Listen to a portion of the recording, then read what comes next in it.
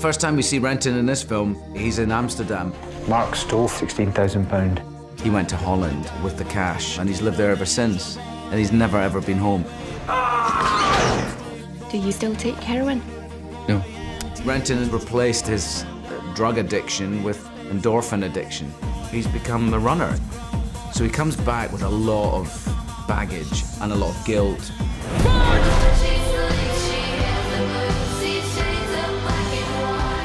He's so broken when he comes back, he's really in a state.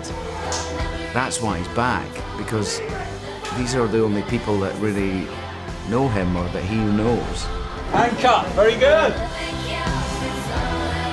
He's not what the audience would expect Renton to be. He chose life.